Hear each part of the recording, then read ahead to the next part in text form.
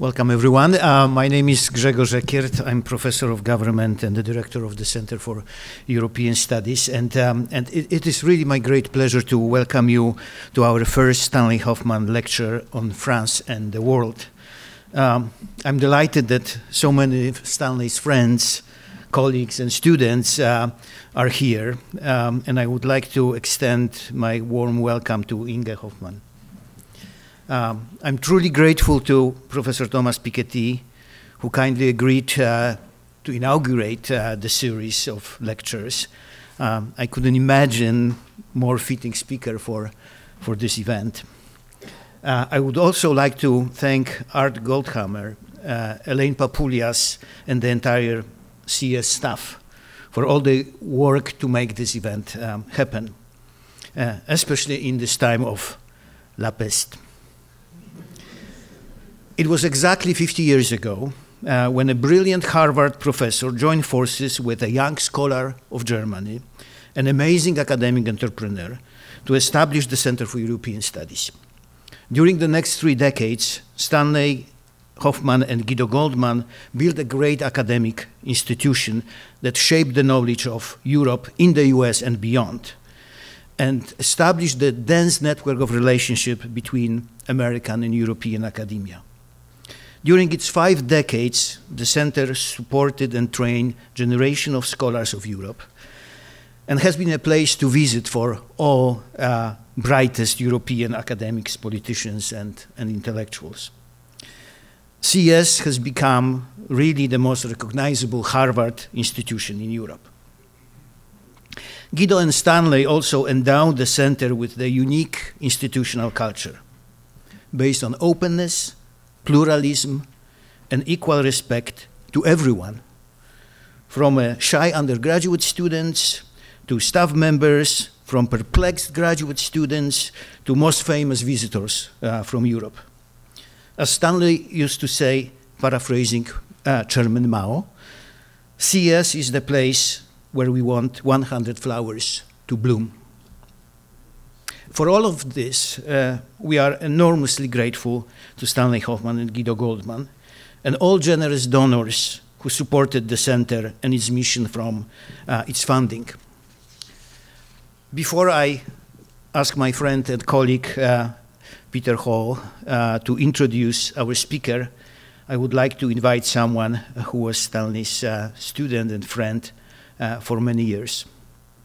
It is my great pleasure to introduce Professor Louis Richardson, Vice Chancellor of University of Oxford and Senior Fellow at the CS. Louis, please.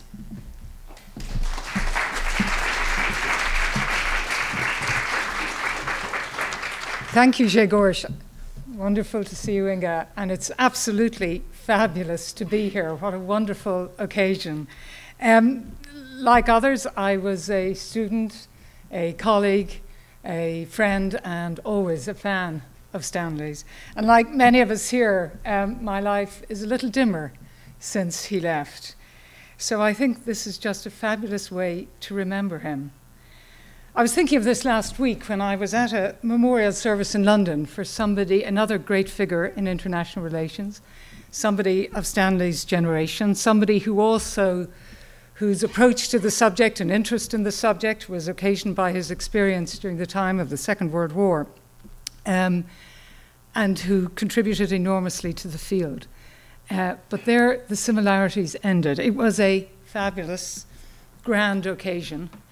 It had been perfectly choreographed by the man himself to ensure his grandeur was reaffirmed by every aspect of the event.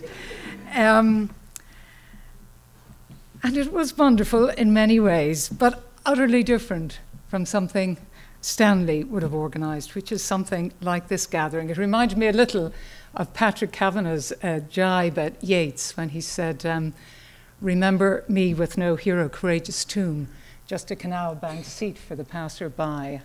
And I think Stanley would want to be remembered with a riveting lecture, surrounded by people who cared about the ideas that were being discussed.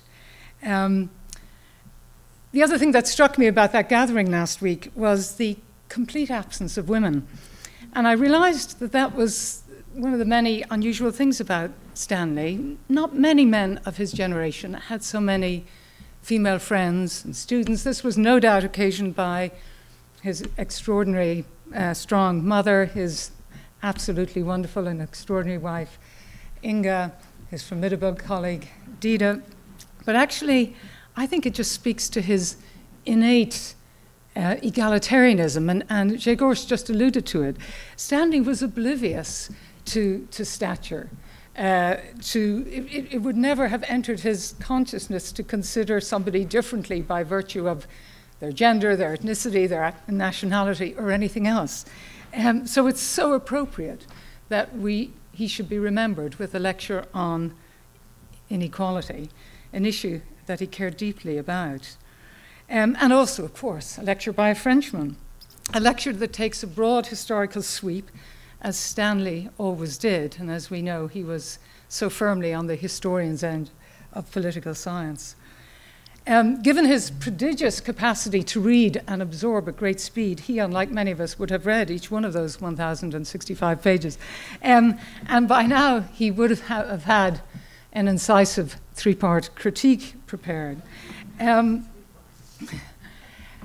He didn't believe in heaven, and many of us don't, but it's not hard to imagine him sitting up there somewhere, watching this gathering, enjoying this gathering, saying some devastating things to puncture people's self-importance, sotto voce, in the course of all discussions, and just generally having a terrific time, enjoying the exchange of ideas, enjoying having his friends talk about things that matter, things like inequality, things like the state of the world. And there aren't many positives about Stanley's passing, but one of them must be that he didn't live to see the ghastly state of politics today, because it would have depressed him greatly. But again, just to say how thrilled I am to be here, how honored I am to have been invited to say a few words. And I very much hope that this is just launching a long and fabulous series of lectures in memory of Stanley, so that future generations can come to know him, admire him, and love him, as so many of us did. So thank you.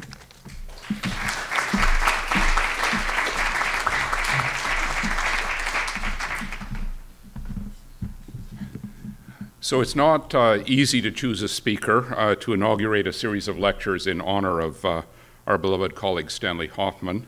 But I think, as Louise just said, Stanley would have approved of our choice. In his new book, Capital and Ideology, which now looms as large on my shelf as Das Kapital, Thomas Piketty embarks on a richly detailed survey of multiple historical epochs in the service of an argument that highlights the role of ideas in the creation of inequality and in the determination of our collective fate, with the ultimate goal of improving that fate. So my Ouija board doesn't tell me what Stanley would think exactly of the arguments or whether he would agree with them, but I know how much he would value the attentiveness to the lessons of history, the prominence given to ideas in the argument, and the dedication to collective well-being that permeate this work on capital and ideology. Of course, Thomas Piketty is a professor of economics at the École des Hautes Études en Sciences Sociales in Paris and at the Paris School of Economics. He's justly famous for his pioneering and painstaking empirical work on the origins of inequality, on top income shares. He's written many important articles and several other books. And as I think everyone knows, the last of those, Capital in the 21st Century, transformed the global debate about inequality. Professor Piketty, we're honored to have you here, and we look forward to your remarks.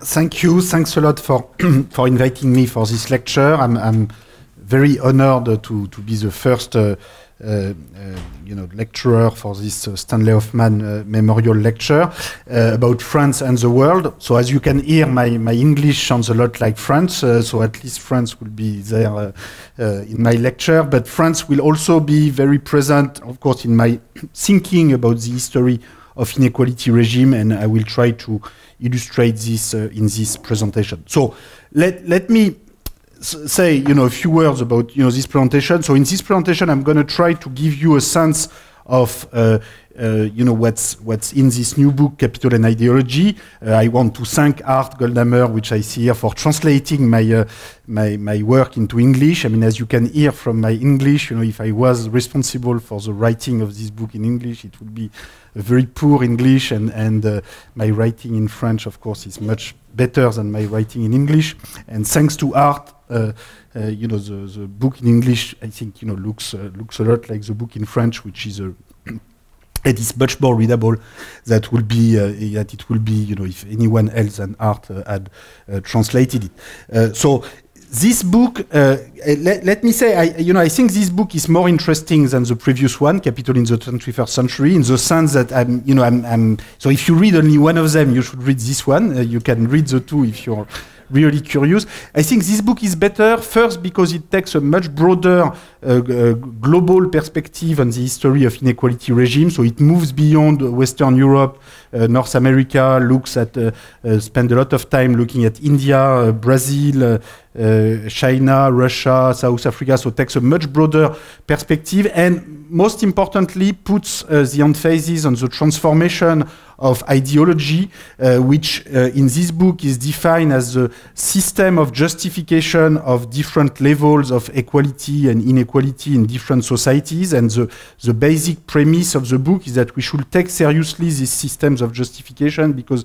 they always are partly plausible. They are never completely self-serving. They are partly self-serving, of course, in many cases, but it's always much more complicated than just a pure veil on a permanent domination of certain groups over others. And I stress in particular in the book the fact that class position in itself is never enough to determine a theory of property, a theory of education, taxation, of how you organize society. And so there is the role of ideas, there is some autonomy in the production of ideas on how to organize societies. And it's really through this joint dynamics of class conflict and learning about justice, which I think we can understand the transformation of inequality regime. So in this presentation, I'm first going to describe very quickly, the contents of the book. So this is a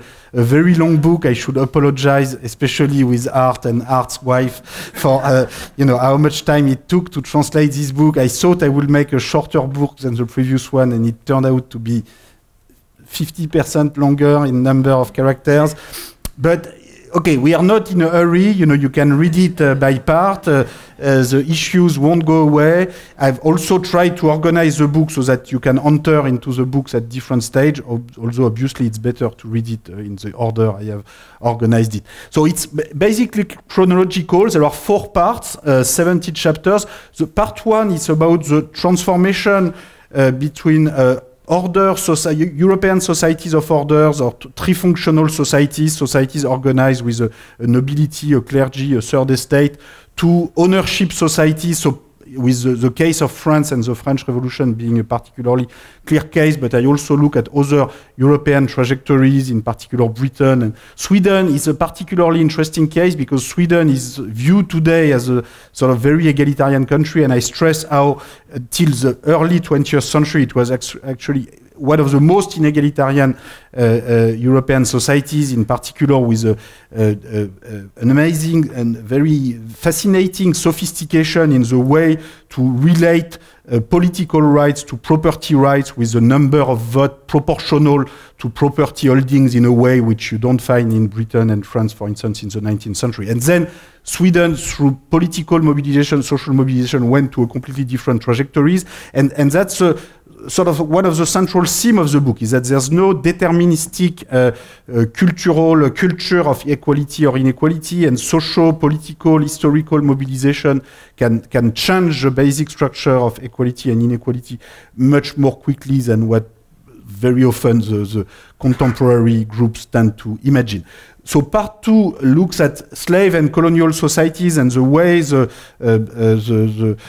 colonial European state powers completely transform the condition of the formation of the modern state and the transformation of inequality structure from trifunctional or ordered societies to ownership societies and to the modern state. The case of India is particularly important here, where if you want to understand the peculiar structure of inequality in India today, the way the colonial power, the British colonial power, contributed to rigidify the boundaries between social categories and between what the British colonizer perceived as the caste structure of India when they arrived into India.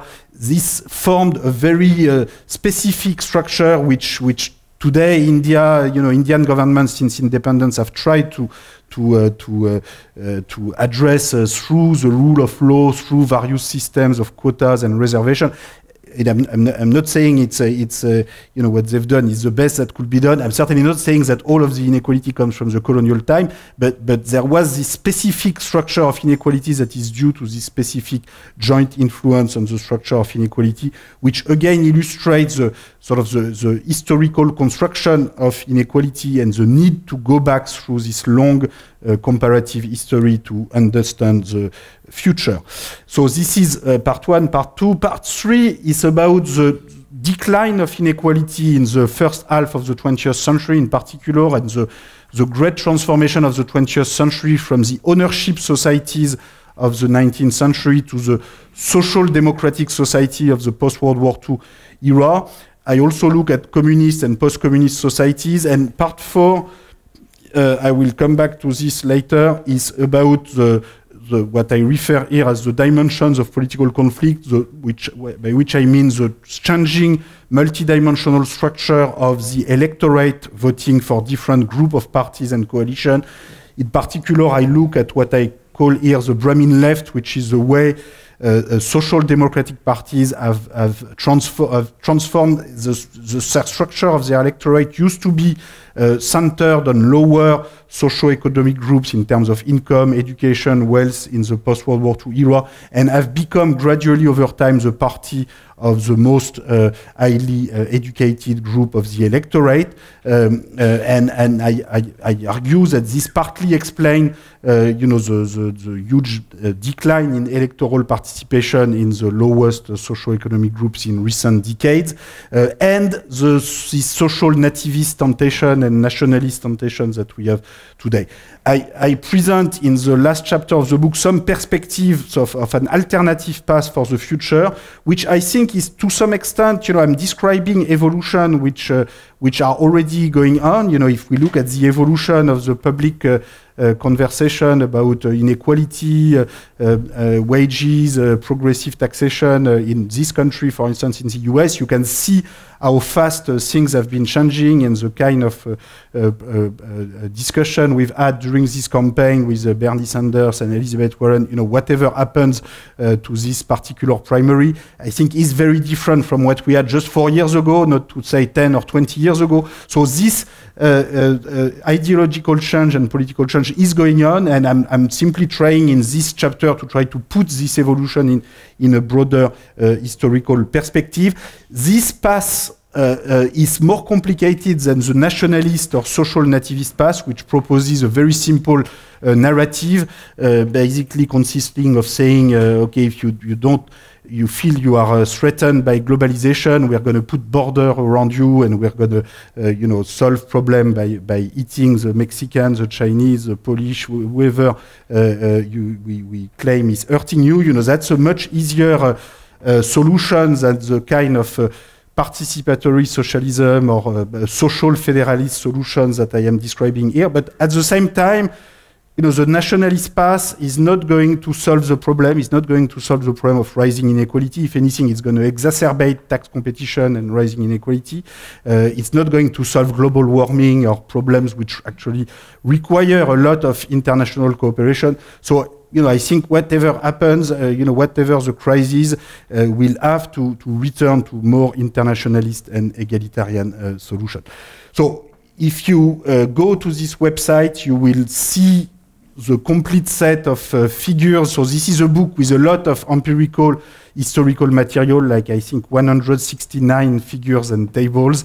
And there's another 100 figures and tables that are online in the appendix that I could not include in the book because my publisher started to worry about this, the potential for this book. So if you go on this website, you will get all of this material. You will get the complete set of slides which I'm supposed to present today, but which in fact, I have put together a ridiculously large number of slides, which I'm not going to present. So if you go online, you will be able to find more of the material. Okay, so today, the rest of this presentation, I'm going to try to emphasize these 4 points, but I'm going to go very fast because we need to have time for the discussion, and I'm really looking forward to answer to your question. So first point is going to be about what I call here the failure of the French Revolution, by which I mean that, there was a promise of a more equal society at the time of the French Revolution, which in practice did not completely materialize in the 19th century, and we'll try to see that and understand why.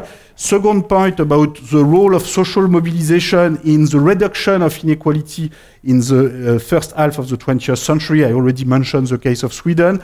Third point will be about the rise of inequality in recent decades, and stressing the role of post-communism and also the failure of Reaganism. And fourth point about these elements for an alternative path and about the slow rise of what I call social federalism and participatory socialism in the book. So let me start with what I call the failure of the French Revolution.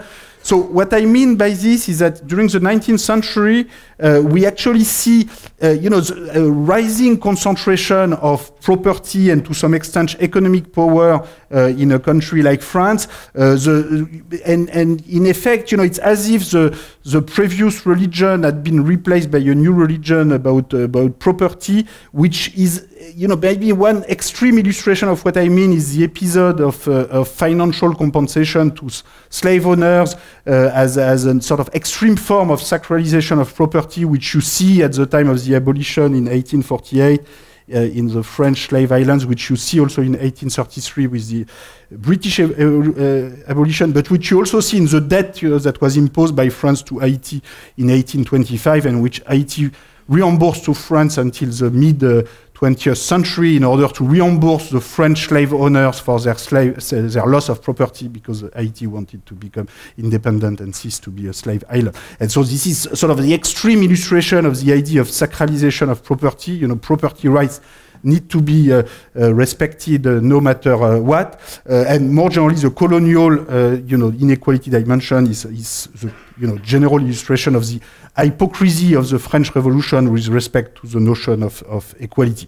So just to summarize some of my findings, so this is the evolution of the concentration of property, taking into account all forms of property allowed by the legal system of the different period, including real estate, land, financial assets, business assets. So you can see that during the 19th century, if anything, you have a rising concentration of wealth. So at the eve of World War I, you have almost 70% of all property owned by the top 1% in Paris, as opposed to 2% by the bottom 50%. So this you need to wait until the 20th century, and in particular World War I, World War II, to have a significant decline in inequality. Not that this decline of the share of the top 1% was mostly to the benefit of the next 20, 30, 40%, but from the point of view of the bottom 50%, it made little difference. So if you look, today, the bottom 50% would have 6% of the wealth in France. I mean, in the US, it would be even less than that, maybe 2 or 3%. So even though, it's a bit more, 6% is a bit more than 2% in the 19th century, but it's still, of course, very small for 50% of the population.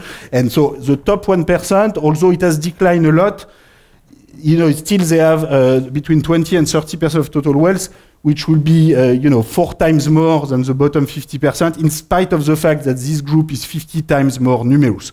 So this shows, the level of concentration of property is not something you would have for incomes that will not be so spectacular, but for property, the diffusion of property over the 20th century should not be exaggerated. There's been a decline in inequality, but there's been a patrimonial middle class that has developed, sort of in between the bottom 50% and the top 1%, if you wish. But from the point of view of the bottom 50% or even bottom 60, 65%, depending on the country, you really have almost no access to wealth. And this is also one of the limitations of the social democratic societies in the 20th century, which I think, it has to be addressed and rethought. Well, unless we believe that this is absolutely the best that can be done in society and that the bottom 50% has to own nothing at all. But I think this will be a pretty conservative interpretation of this evolution. So for now, going back to the 19th century, so why we have no redistribution of wealth in the 19th century? Well, largely because the French Revolution does not really try to redistribute wealth. So typically the land owned by the church is nationalized, but this is auctioned to property owners who have resources to buy this land, but there's no redistribution toward landless peasants to a large extent. So there is some discussion at the time of the French Revolution about some progressive tax project, including some progressive land reform. And you probably know Thomas Paine, who was an Anglo-American revolutionary, proposed to institute a progressive tax on inheritance to have a universal capital endowment and land endowment to everybody. He made this proposal in 1795. And you have other proposals on progressive income tax or progressive inheritance tax, which look a lot like what is going to be adopted like in the US in the 20th century. Or in other European countries, the 20th century. But at the time, this was not adopted. There was discussion, a lot of brochures at the time of the French Revolution making this proposal on the table, but the balance of power, there was a short time in 1793-94 where some of proposals a bit like this were adopted, but it did not last very long, and the balance of power reshifted in the other direction very fast. So in the end, there was never anything like this, and all along the 19th century, you have a flat tax system, in particular on inheritance, and no real attempt to redistribute.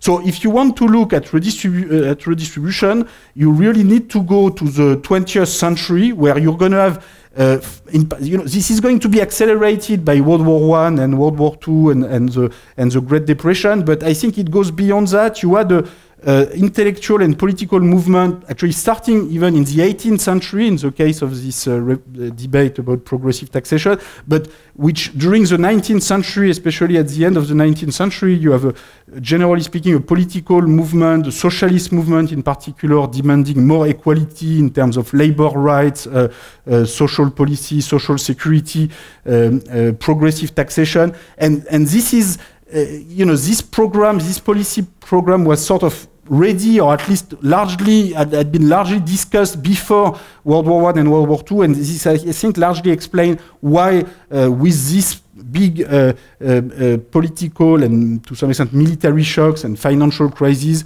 this program is going to be implemented, which is a big difference maybe with the situation today, where we see the contradiction in the system, but the socialist program, the socialist platform, although it's developing, is certainly not as strong as what it was at the beginning of the 20th century for a number of reasons. So let me simply illustrate. So here, this is a graph illustrating the invention of progressive taxation. So this is the evolution of the top income tax rate. So you can see before World War I, the top tax rate applying to top income was very small. In France, in fact, if you look, France in purple was the very last country to introduce the income tax, and that was in the summer of 1914, the law of July 15, 1914, and the law was passed not to get tax revenue to invest in schools, but to get tax revenue to make war with Germany. This was the only thing that made the French Senate pass the law, and so you can see, sometimes the way national histories are being instrumentalized, and, France likes to present itself as a country of equality, but in fact, as far as the progressive income tax is concerned, France was the very last country to create the income tax, largely because part of the elite of the French Third Republic will say, okay, we've done the French Revolution, so, we're already a country of equals, we don't need progressive taxation. That's very useful for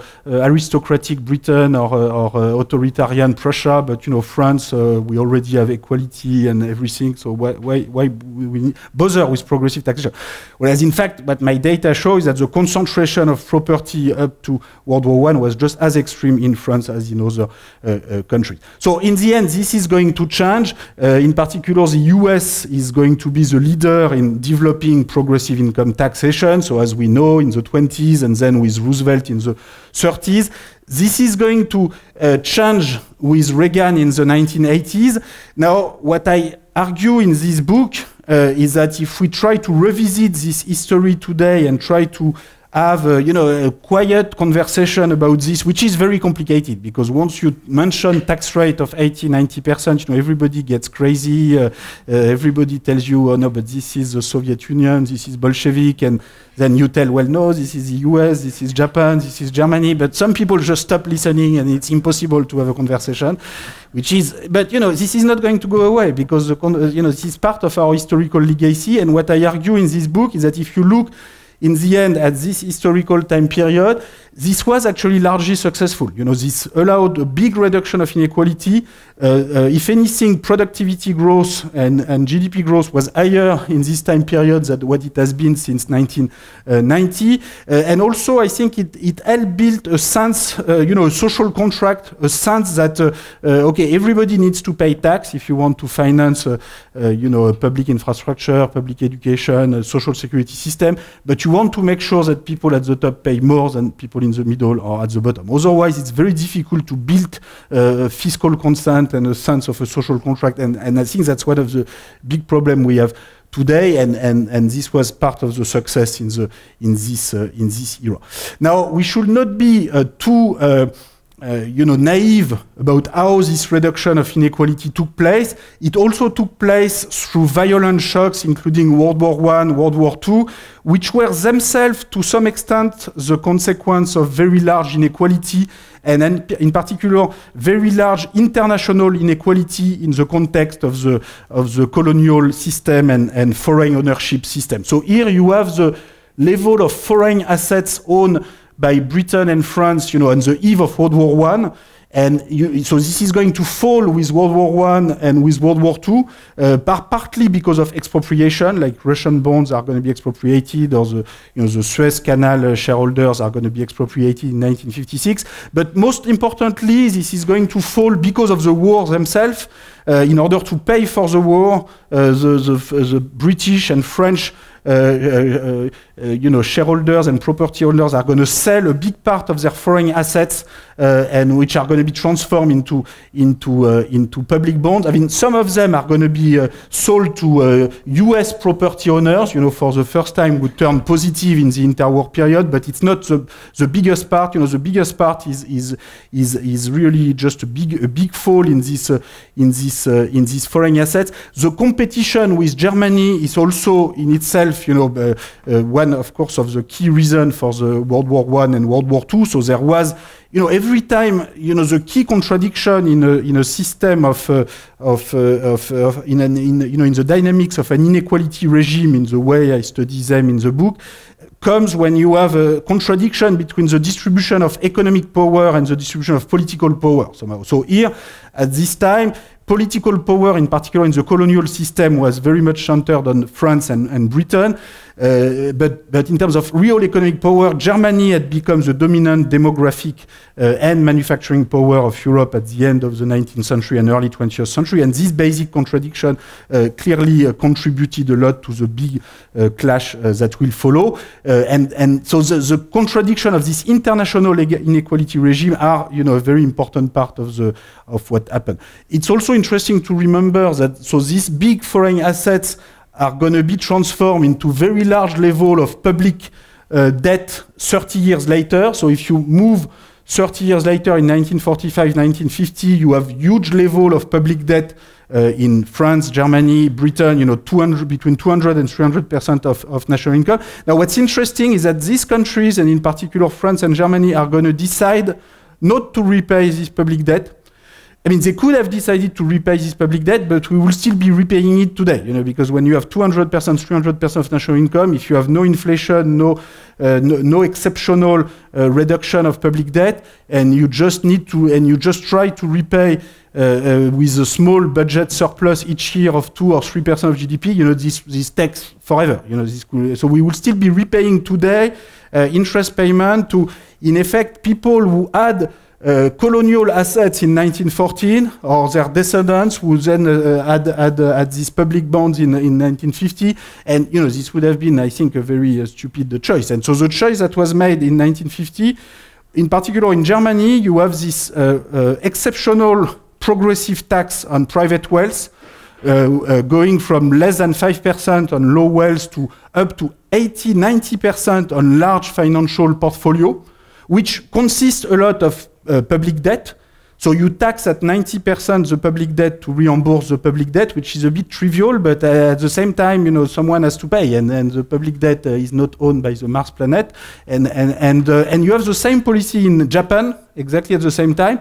And in both cases, this was a huge success, because this is what allowed these two countries to start reconstruction without much public debt and with more financial means to invest in public infrastructure, education, etc. So it's important to see how the reduction of inequality in the 20th century came from a radical redefinition of the dominant view about inequality, property, and in some cases, the expropriation of property so as to be able to invest in public infrastructure, education, and other priorities. So now let me turn to the more recent period and maybe the political contradiction of rising inequalities that we have today.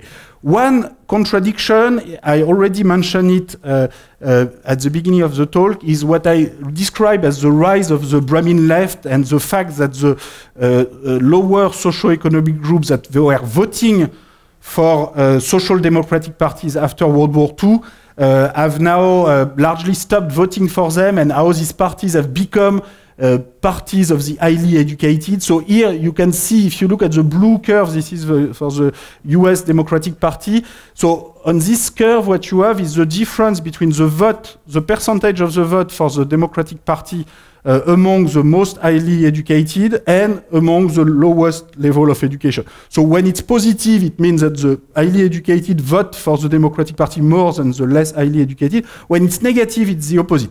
So in the post-World War II period, it was negative in all these countries, which meant that in all these countries, these parties were attracting more support from the lowest level of education.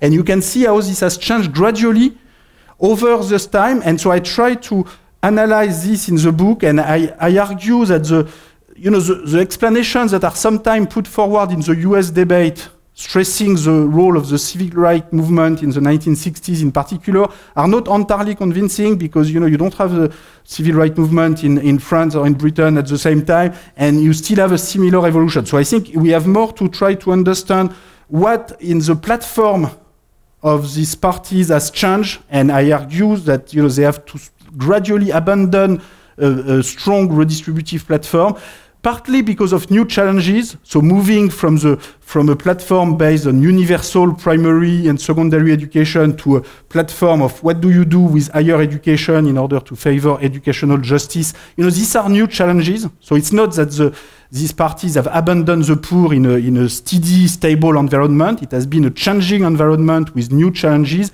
and somehow they were not able to adapt their platform so as to keep their electoral support over the time period.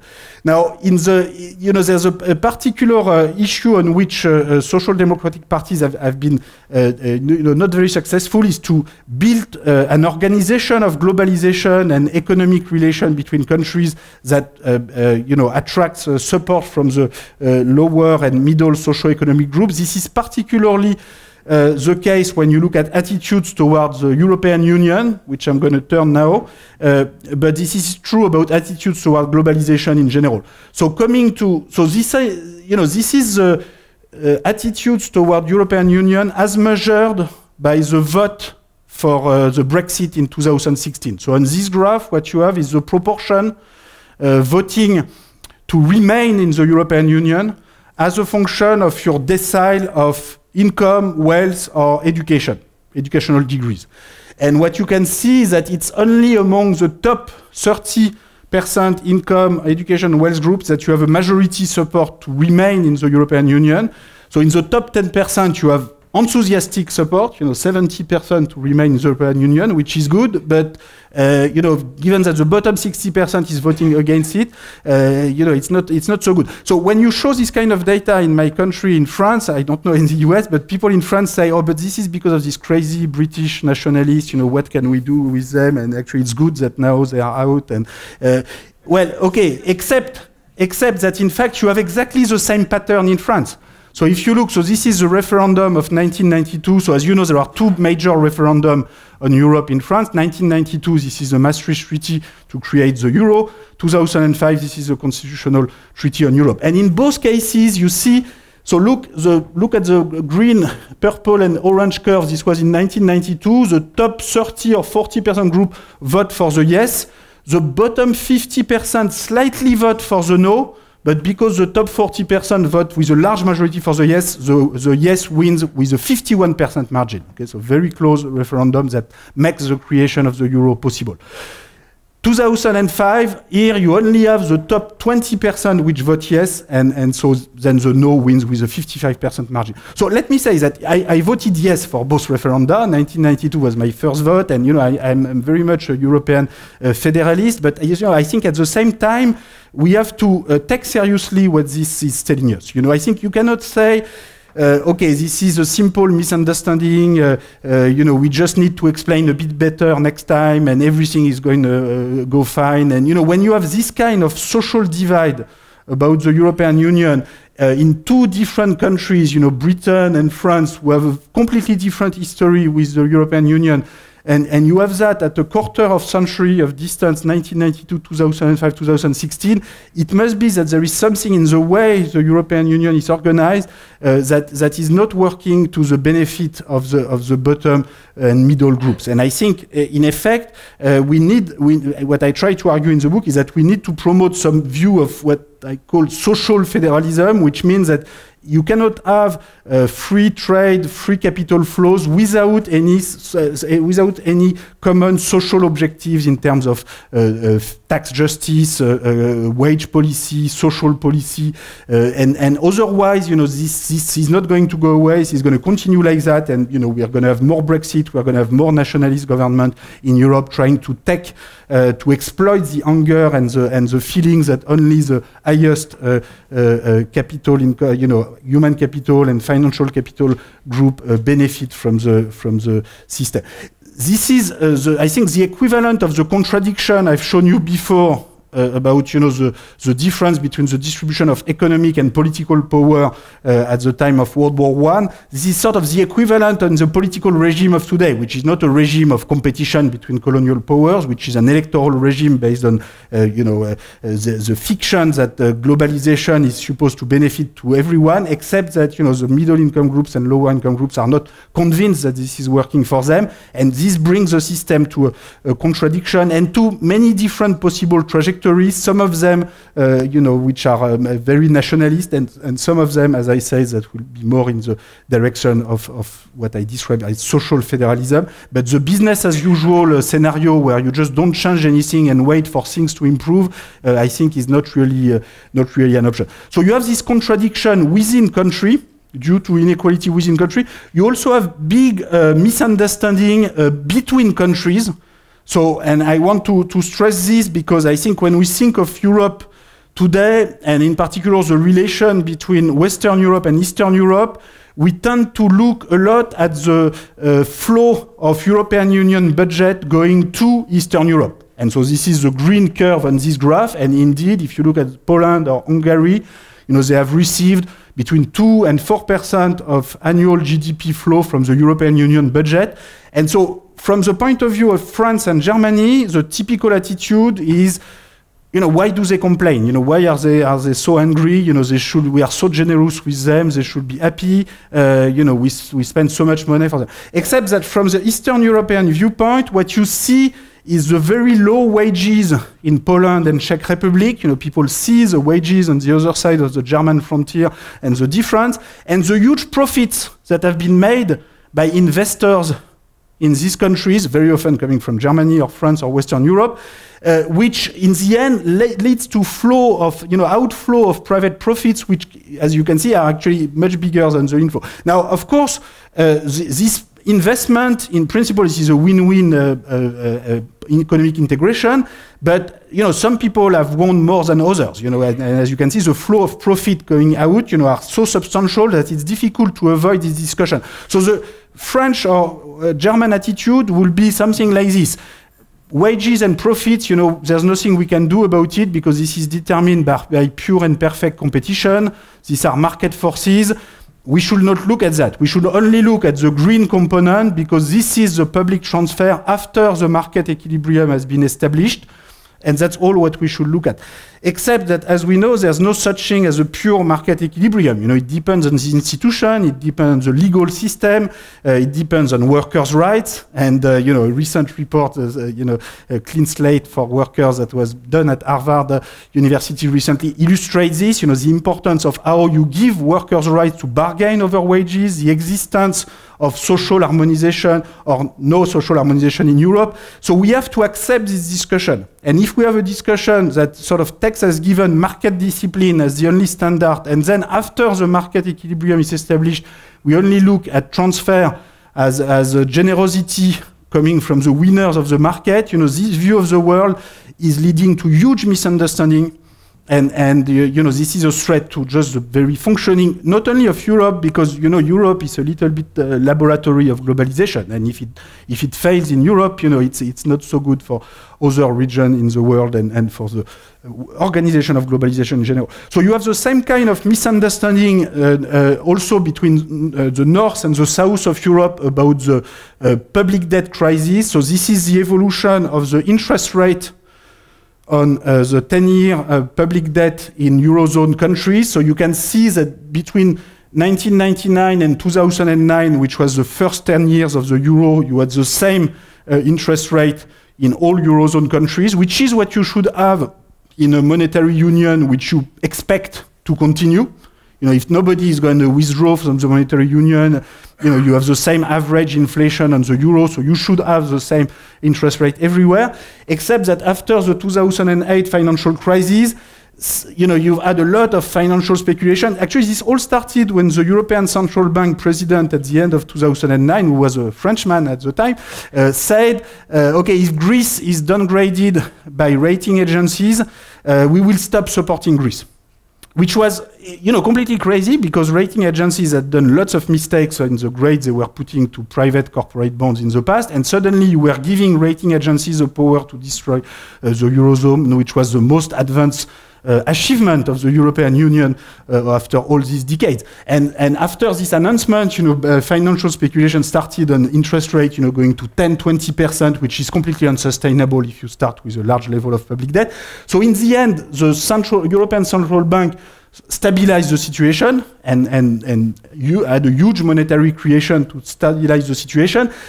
But at the end of the period, we still have a lot of misunderstanding between the countries, and in particular, we have different narrative about what happened and therefore about what we should do for the future. So in particular, France and Germany, who have close to 0% interest rate, again, they tend to look at Greece and say, well, look, you were about to get a 10% interest rate on the market. Now, we have been very nice to you because we have lent you at 4 or 5% interest rate money that we were borrowing at 0 or 5%. So, we've been very generous. And of course, the Greek viewpoint is different, which is to say, well, look, you made a huge financial margin against them. And both viewpoints are true. Technically, it all depends what's your reference point. Again, so is your reference point the market price of a country? So here's the interest rate.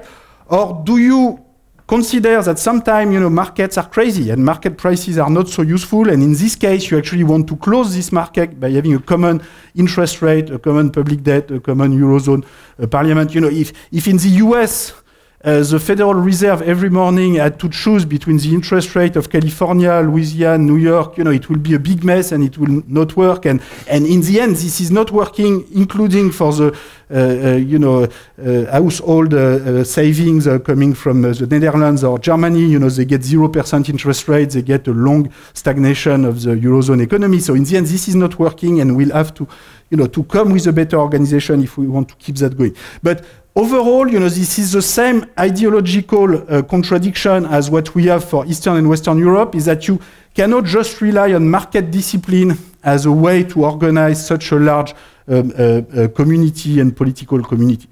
So let me conclude, and I look at Peter to see how much more he wants to 5 minutes, okay, so this is exactly what I need. So let me come to some of the solutions that I describe at the end of my book, which are all based on sort of lessons of what has worked in the past, and in particular in the social democratic regime of the 20th century, and how we can renew this thinking and this policy horizon. So I stress 3 main ingredients in the book. One is educational justice. The other one is what I refer here as social and temporary property. And the last one is social federalism, which I already mentioned. The idea that free exchange of goods, services, capital flows must be made conditional upon binding objectives regarding social, fiscal, environmental justice, and we can talk more about this in the question. Let me say a few more words about educational justice and social and temporary property. So what I mean by social and temporary property is the general idea that we need to rebalance the rights of property owners with the rights of workers. So we need to extend, I think German Nordic co-management system with workers' rights, voting rights of up to 50% of voting rights in corporate boards. By and large, this has been a big success. In France, in my country, there's been a long resistance to that, with shareholders and employers claiming that workers, should be in the street demonstrating, but we don't want to have them on the board of companies and showing them the company books. But in the end, many people have told, French shareholders, well, look, in Germany, this is what happens, in Sweden, this is what happens, and apparently this works quite well, or at least this allows to involve workers in the long-run strategy of their company in a better way. And I think there's a chance that this kind of system extends in the future. There's been, in France, there was 1 seat was introduced in 2013 for workers, voting rights in corporate boards. And, I think this is very slow. In Germany, Sweden, it's been between 30% and 50% of voting rights to workers since the 1950s. But I think now, the diffusion of this kind of model and the extension of this kind of model could continue. In the US, there has been some proposal by Elizabeth Warren and the US Senate. In Britain, there's been a lot of discussion. And sometimes, including coming from the conservative side, Theresa May a couple of years ago mentioned that she was in favor of that. Partly maybe for reasons that are not always good, partly because, in a time where you don't want to spend more tax revenue for social policies, this is a kind of social policy that does not cost you anything. You just change the bargaining powers of the different actors. So I'm not sure this is the best reason to do it, but in any case, I think there are, this could move in this direction. And I discuss in the book ways to go beyond that, for instance, by putting sailing in large companies on how many votes a single shareholder can have, not more than 10% of the vote in larger companies. We can discuss more about that. The other major proposal, which I label temporary property, is the idea that very large property holdings, should circulate across society. Wealth accumulation is always collective and social in its origin. It rests on public knowledge and public infrastructure, and this above a certain level, the accumulation of private property rights in single hands is not useful in terms of innovation and the common interest of society. And so circulation of power and property through progressive taxation of inheritance, but also annual progressive taxation of wealth, can finance here I describe the possibility of an inheritance for all of 120,000 euros at age 25. So this kind of proposal has been made a lot in the past. There's a long tradition from Thomas Paine, Tony Atkinson, Bruce Ackerman, and others. Here's the novelty. So it's just in the continuation of this thinking. The only novelty is to use both the inheritance tax and the annual wealth tax to pay for that, so that you can pay for something more substantial. Here, this is 60% of average wealth, and this is roughly median wealth. If you look, that will be the distribution of wealth in France today, and it will not be very different in the US, at least below the 90th percentile. For the top, it goes much higher.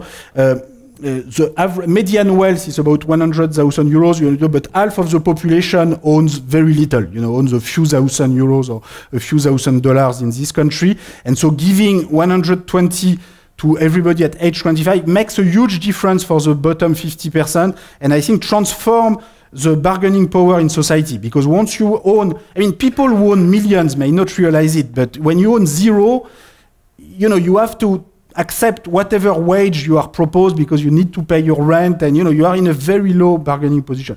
You own 100 or 200, you are in a different kind of position. You can create your own firm in some cases, but you are also in a position not to accept anything. You can buy your home.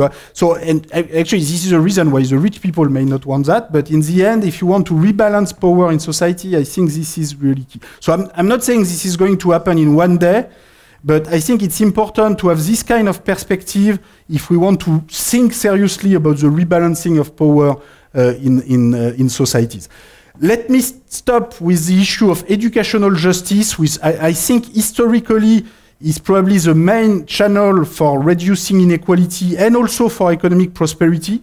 If the US for a long time was an economic leader, because it was an educational leader, and the US has ceased to be an educational leader since the 1980s, and I think the investment in education, public universities in particular, is absolutely essential, and also setting new objective, quantifiable, verifiable objective of educational justice, I think is particularly important. So we have a lot of hypocrisy about meritocracy. We talk a lot about meritocracy, but this is what we have. So this is research from Raj Shetty, Emmanuel Saez, linking the income tax return of their parents with the social security number of the students. So this is parental income. This is the probability to access college education. So it's almost the 45-degree line.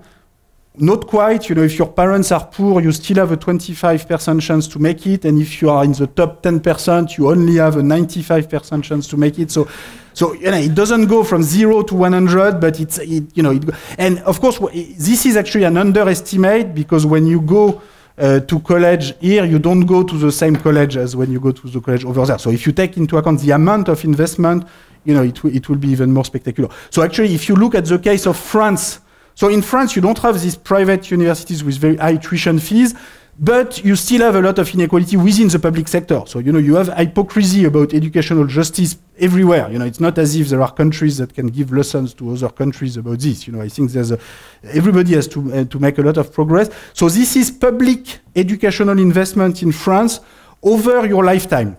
So I take the cohort who graduate in 2018. On average, they get about 120,000 euros of total public educational investment from kindergarten, primary school, secondary school, higher education.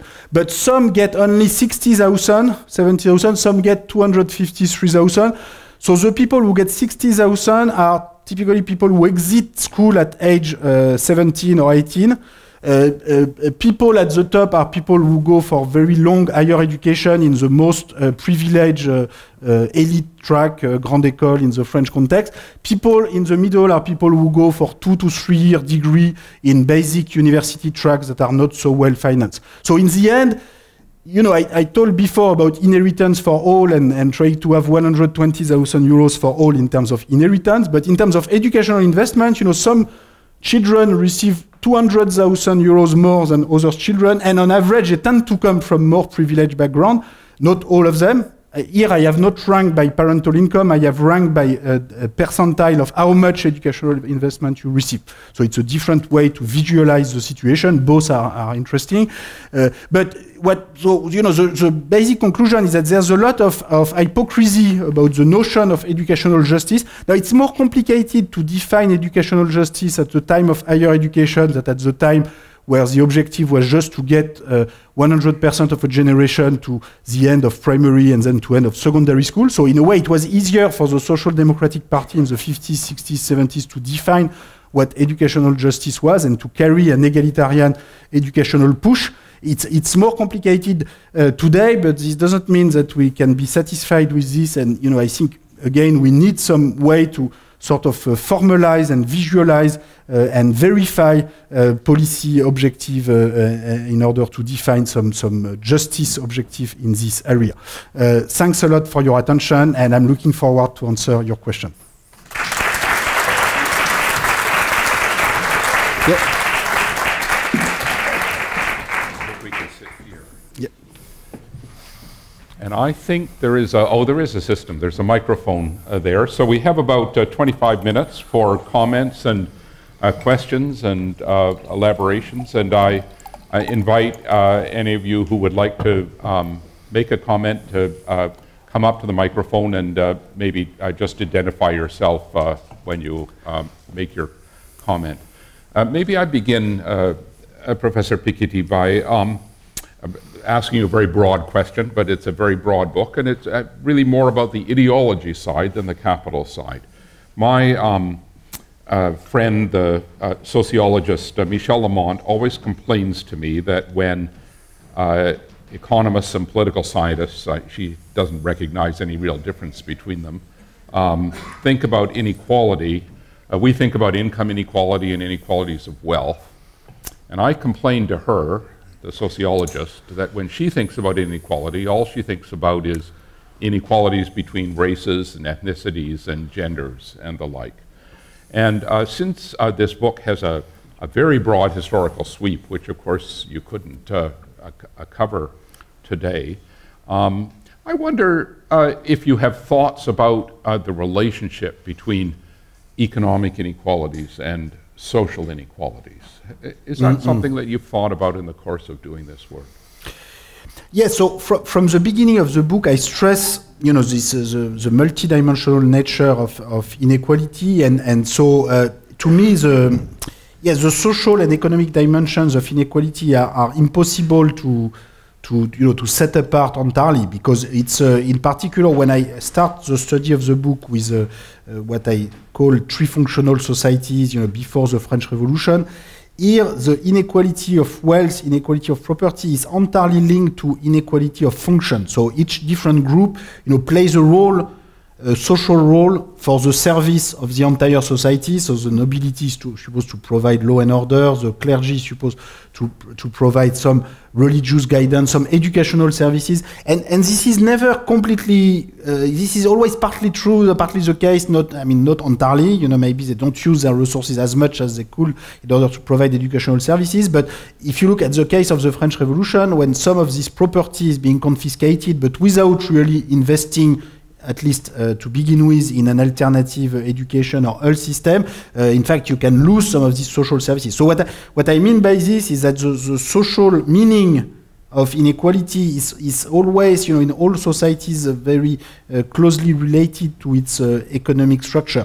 Now, ownership societies in the 19th century tried to distinguish radically, the monetary right of property and always accumulating more property with the state power and regalian function and social function of the state, but in the end, this comes into a huge contradiction with lots of inequality and with the final clash between 1940 and 1945 that is very well described by Karl Polanyi in his book on the Great Transformation, and the fact that economic forces were sort of separated from society and from their social meaning. Now, coming to gender inequality and ethnic inequality, racial inequality, I did not have time to present this, but let me stress a few facts. Yes, I have prepared too much. No. we've had an enormous increase, well, pretty large increase in the labor participation of women in recent decades. So you can see, the proportion of women, if you take the proportion of women in the top 50% paying jobs, it used to be 30%, it's now between 40 and 45% in a country like France. So we go in the direction of 50%. But if you look at the very top paying occupation, and that's not only money, it's also power and the possibility to take decision, and we know everything that comes with being at the top of these hierarchies. This is still very small. So this is improving. So if you look the share in the top 1%, it used to be 10% in 1995, 16% in 2015. So if we continue with the same trend, we should be at 50% by 2102. And for the top 0.1%, it will be 2,144. By the way, the figures are almost exactly the same for the US. We've looked at that with Emmanuel Saez and Gabriel Zuckman in our most recent work. It's impressive how it's almost the same. It goes from like 10% to 15% for the share of women in the top 1% in the past 20 years in the US. So it's not particular to France. So what I mean by this is that there's a persistence of gender inequality in particular in access to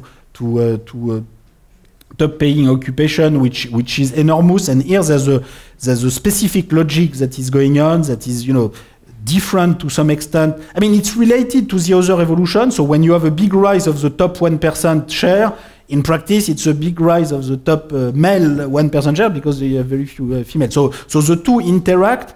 But of course, there is some specific mechanism going on with gender inequality, which I think has to be addressed with specific political responses. And I tend to believe that if you don't have both for access to political elected position, but also for top corporate jobs or academic jobs or other top occupation, if you don't have specific rules, reservations, quota, whatever, this is going to take a very long time. Now, regarding racial and ethnic inequalities, this plays a very important role in the part 4 of my book regarding the transformation of the electoral structure in recent years. And so, I mentioned the fact that in the US context, the civic rights movement has been described as one of the reasons why the Democratic Coalition broke down. In my book, I take a different approach. I think initially it's more the failure of the Democratic Party in the US or the Social Democratic Party in Europe to keep their redistributive agenda going that has made them lose some of the poorest voters.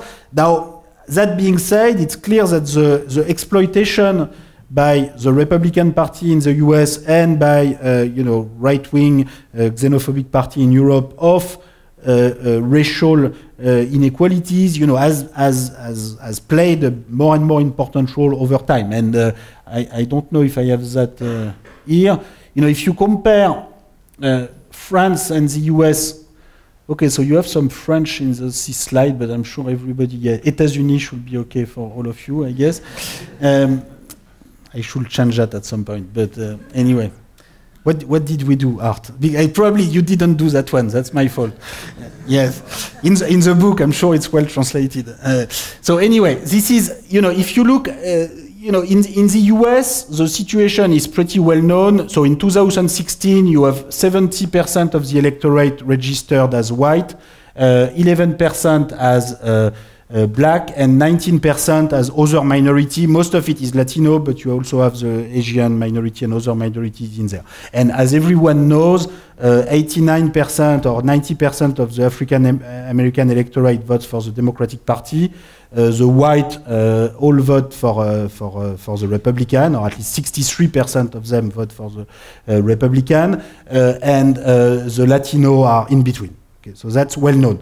Now, what's striking is that if you compare the situation to France, so in France, of course, and you would have something comparable in other European countries, the ethnic structure, so to speak, is of course has a very different historical origin. There's no legacy of slavery, or much more limited legacy of slavery in the French context. But interestingly, if you ask questions, do you have a foreign grandparent? You have a comparable proportion of the US in the following sense. So of course, these are different categories in the French context. You have 72% of the electorate who say, I don't have any foreign grandparent. You have, and out of the 28% who say they have a foreign grandparent, 19%, 19, have a European foreign grandparent, which is most of the time from Spain, Portugal, or Italy. So these are the Latinos of France, if you want, except that, of course, they are not Latino. I mean, they are not perceived as Latinos, and they are not politically constructed as a separate category. And in fact, they vote exactly like those who don't have foreign grandparents. So here, this is a fraction voting for Hollande in the 2012 presidential election, which Hollande won 51 or 52% against Sarkozy. And here, this is the fraction voting for Hillary Clinton in the 2016 presidential election. Now, if you have 9% of the population who have extra-European foreign origin, most of them from North Africa, 6 or 7% out of the 9, and the rest from Sub-Saharan Africa, a little bit from Asia. Now, these are the percentage in the people who actually are registered in electoral list. So you need to be French citizen, and you need to be registered on electoral list. If you take the full population, the 9% here will be more 13, 14%. But anyway, looking at this, you see that the 9% with extra-European origin is voting for the left parties with almost as the same proportion as the African-American population in the US context. If you combine with religion, with Muslim religion, you will get to 80, 90%, and I think this reflects, the feeling that there's a lot of hostility from the right-wing party, and not only from the extreme right-wing party, also from the so-called center-right party in France, and explaining this. So, if you had shown this to someone in France 30 or 40 years ago, showing that there will be this sort of ethnic structure of the vote or racial structure of the vote, comparable in some ways to the US structure, I mean, with some important differences, I think, people would have been very surprised 30 or 40 years ago. So what this is showing is that the Europe is moving toward a structure of political conflict where the ethnic or racial dimension is taking an importance and a role, and is playing a role that is not completely with no relation with the US situation. So I spend, there's a lot more about this in the book, which I'd be happy to answer more questions. Yeah. Michael Sandel, because this is live streamed, you should walk to the microphone if you don't mind. All right. Well, thank you for a wonderful lecture. The question I have, Thomas, is about the last thing you said and the first thing you said in the lecture. The last thing you said was about educational justice and about the hypocrisy in educational justice. And you mentioned in passing a hypocrisy about meritocracy in relation to education, that we don't invest the same amount in everybody's education, and we don't provide, as your slides showed, truly equal access to education.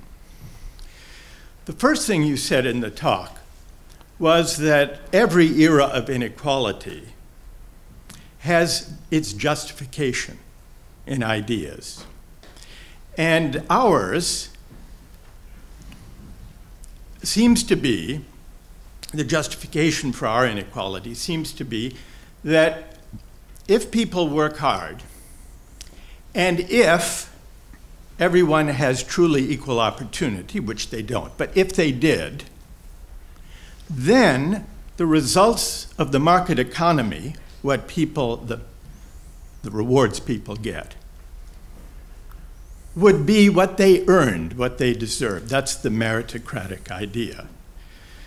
Now, if we fixed the last thing you showed us, unequal opportunity for education, if we could fix that and provide truly equal opportunity for education and for advancement and for access to good jobs for everyone, if we could overcome what you call the hypocrisy of equal educational opportunity, then do you think that the underlying meritocratic rationale or justification for the results that the market dispenses would be acceptable?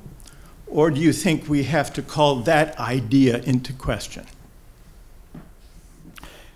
Well, I think this will go in the right direction, but this will still not be acceptable, because I think, you know, for a same level of education, a same level of educational investments that you receive, you know, some people are going to be incredibly successful for reasons that are partly, you know, due to their own attitude or own choices, but also that are largely due to, you know, to the rest of society and to the fact that they are benefiting from others' contribution. So take the example of someone, you know, who writes a book and who sell, you know, 2 million or 3 million copies. You know, does this mean that this book is 1,000 times better than someone who sold a book of 2,000 copies? Of course not. You know, it would be, you would have to be stupid to believe this. You know, there are lots of great academic books which sell less than that. And in practice, well, first you have speculation, like on every market. You know, people just go for you know, some particular product for reasons that are not particularly rational.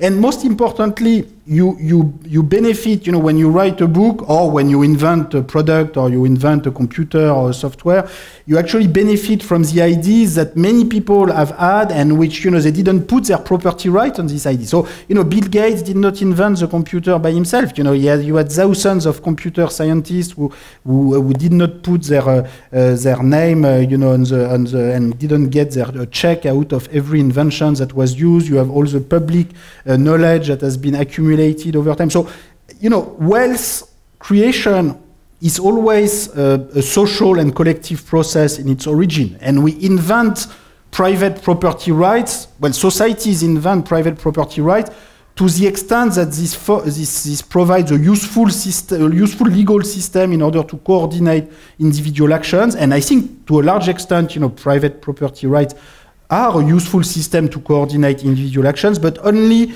if private property accumulation is of reasonable magnitude. You know, once it becomes extreme accumulation, you know, I think it's not in the common interest, and therefore it needs to be limited by law, including progressive taxation of wealth, including sharply progressive taxation of wealth at the top. But this also includes other dimensions of the legal system, including, you know, power sharing between workers and shareholders, and you know, the general idea is that, okay, educational justice is very important, equal access to education is very important, but it's not, you know, the life does not stop at the end of university. Life continues, people take initiative, make investment, and it's not because some people have great ideas at the age of 30, or sometimes are very lucky at the age of 30, that they should control you know, all decision-making rights in their company at the age of 50, at the age of 70, at the age of 90. You know, we live in very educated societies, and lots of people have to contribute to decision-making and to participate to the corporate decision and to the economy and to politics and to, you know, to society in general. So educational justice is important, but it's not the end point. I try to, in the last chapter of my book, to define a just society as a society where you want to have the most extensive you know, access for everybody to fundamental rights, in which I include education, health, but most of all participation, you know, to all social, economic decision, political decision of all its form, and that's so education is going to be instrumental to that. But you know, as I said earlier, property ownership, you know, is I think a powerful way to change bargaining power in society, so that you can do something with your education, and you don't need to take any job, any wage in order to pay for your rent, which can be very high today. You know, even if you have a high education but you don't own anything, you can end up, you know, repaying a big part of your wage to you know, children of property owners for most of your life. So that's not going to be enough. Are there others who would like? Oh, here we go. Okay, Sebastian Royo. Sebastian Royo, I'm a professor at Suffolk University and a visiting scholar at the Center for European Studies. One of the things that you saw in your book is how the traditional the leftist parties have become less and less concerned with inequality and with redistribution. One of the consequences of that you saw is that the traditional voters have abandoned them. And as a result of that, many of them have become almost irrelevant in their countries. Do you think that they have learned from their mistake? Do you think that they're ready to consider proposals like the one that you present in your book? Well, first of all, let me make clear that, my position on this is not to say, well, look, I have found the magic bullet and you should just adopt it and everything is going to be simple. That's not at all the way I view the problem. I think there are complicated challenges and these are complicated questions. I am describing some evolution which I think sometimes are overlooked. I think sometimes there's some historical amnesia about some solutions that were experimented in the past. So that's a way I view my contribution, but I certainly don't say that you can change this complex coalition in one day. So what went wrong? I think with education, the Social Democratic Party did not realize that gradually the winners of the education system will become their prime supporters, and somehow the people who left behind, who were sort of below in the educational competition, will feel gradually abandoned. This is a process. It's not as if there's one political leader who suddenly decided, okay, we are going to change alliance and we're going to change. This happened. Supply and demand factors played a role. This was a gradual process. And now, I think if we want to change this, we have to realize this is going to take a long time. This is not going to happen. But I think the only way to try to change this is to transform in a fairly fundamental way the policy platform that is being proposed in terms of public educational investment, in terms of verifiable public educational investment. It's important to set targets that can be verified, and also in terms of more workers' rights and more progressive taxation. So, I think in this election in the US, some candidates have made proposals going in this direction, and I'm thinking in particular about Bernie Sanders and Elizabeth Warren. Now, some people have the view that, this policy platform are too radical, and that a more centrist, so-called centrist policy platform will be better.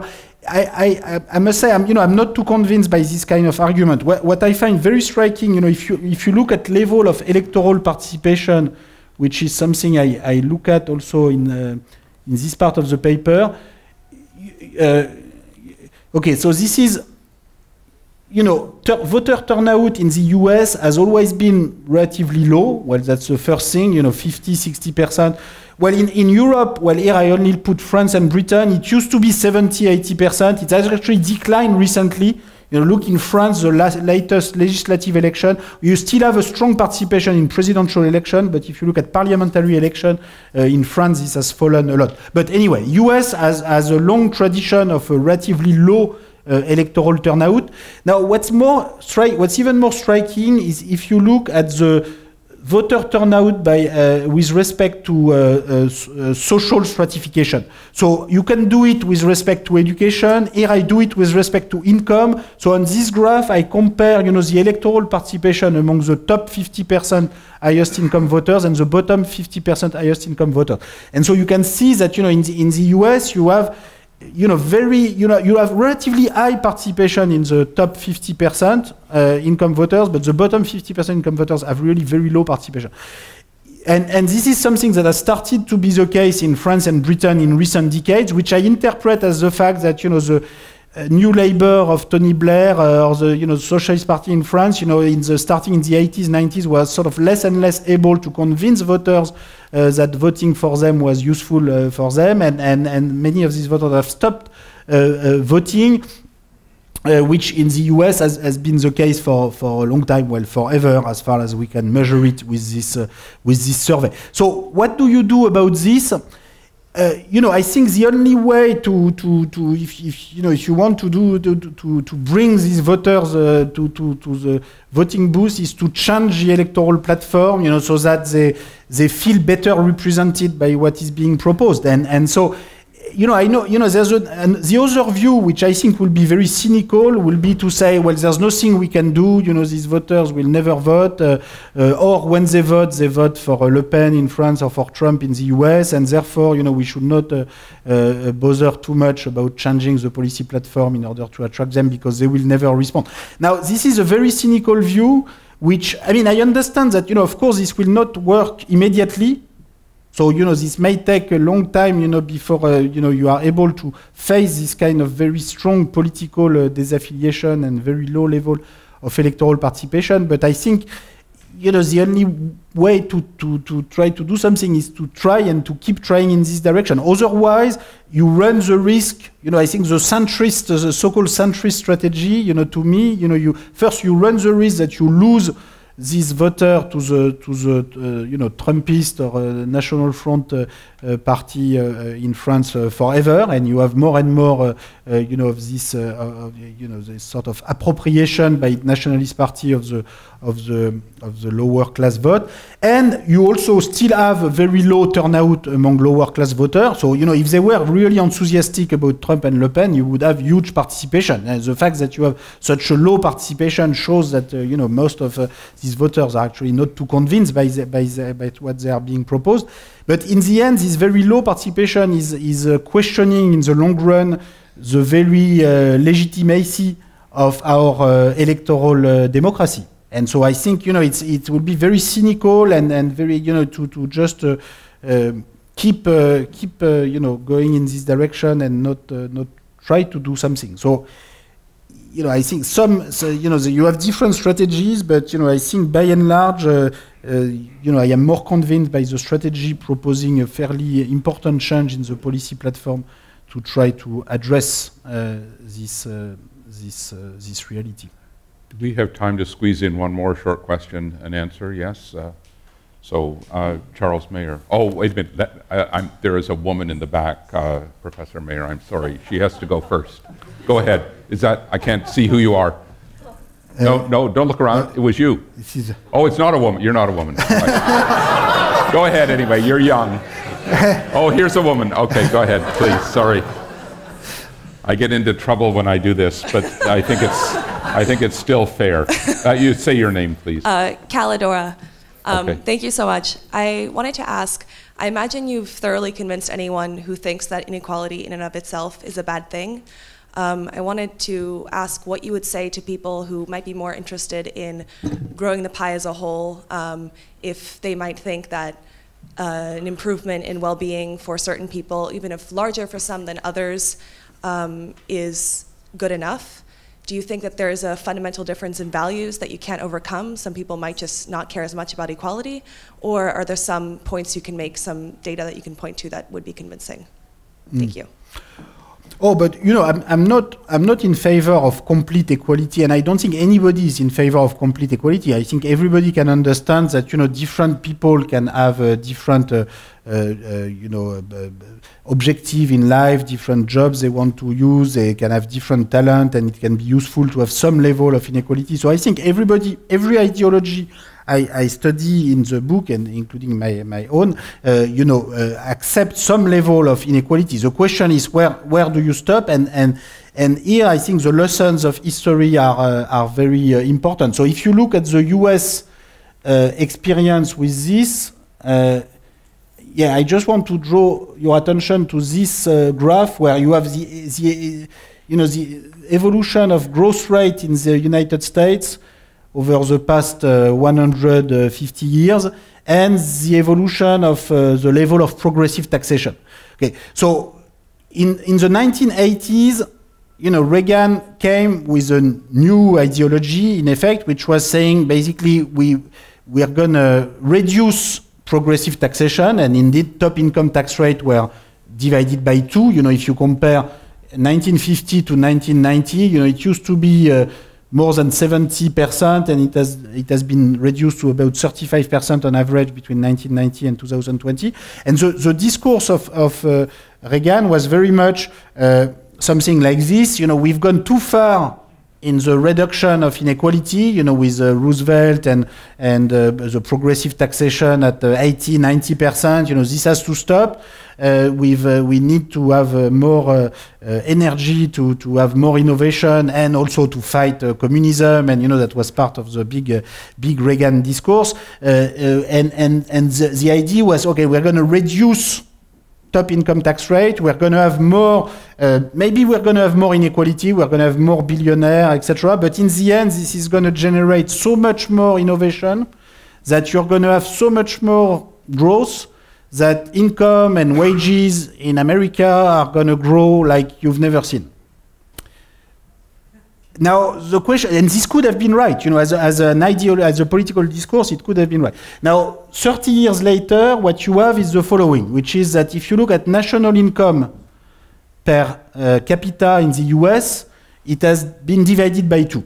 Okay, so it's been 1.1% per year between 1990 and 2020. It was 2.2% per year between 1950 and 1990.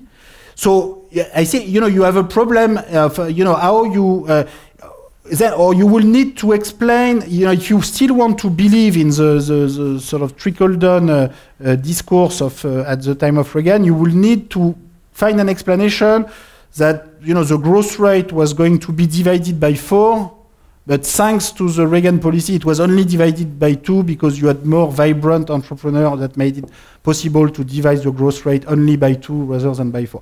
Look, this is possible. Everything is possible. But I just suggest, those who believe in this interpretation to make sure that, they have everything right in their argument and that they have all the data, to make sure, to explain why the growth rate was about to be divided by 4, which, by the way, I'm not saying that the decline in the growth rate, is due to the decline in top income tax rate. I think it's due to some third factor that is not on this graph, which is, to me, the stagnation of educational investment and the fact that total educational investment has stagnated since the 1980s, I think is probably the main explanation for growth slowdown. You can think also that the gradual depletion of energy resources and the increase in energy price can also lead to some structural decline in the growth rate, which in this case is not necessarily a bad thing, because you can also say in the long run, you have to stop using energy if there's no more energy. But I don't think that's going to explain a division by 2 of the growth rate. I think probably the stagnation of educational investment.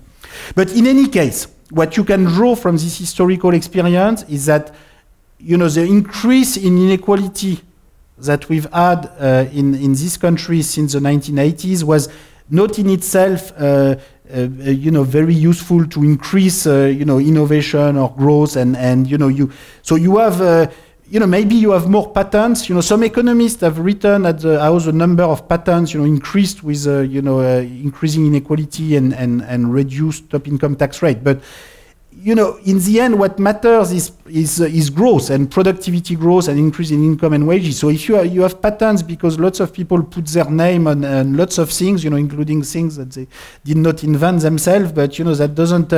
If you don't have the more income and more wage generated at the end, this is not so. So in this case, I think we have we see more billionaires everywhere in the US in the 2000 or 2010 as compared to the previous decade, except in the growth statistics. So the idea that this was useful to stimulate innovation and economic growth, I think really does not stand really the analysis. Now, if growth had been multiplied by 2, it will be a different discussion. Well, then there will be also a discussion about, sustainable growth and energy resources. It's a different discussion. But assuming this is taken care of, this will tend to validate, the discourse that the increase in inequality was useful. And then, as far as I am concerned, I would have a different analysis. I will try to understand what we will see. But here, I don't think this is what we see. I think in the end, the long-run engine of economic prosperity is much more education and a certain equality in education. I mean, maybe not full equality, but some equality in educational investment rather than more and more inequality, which above a certain level is not so useful. All right, well, there is a reception next door with libations, and I think that those of you, I apologize, those of you whose questions I didn't get to, you'll have a chance to pose them to Thomas Piketty, and it remains for me only to thank Thomas Piketty for this magisterial survey through multiple centuries, multiple issues. Thank you very, very much. Thank you.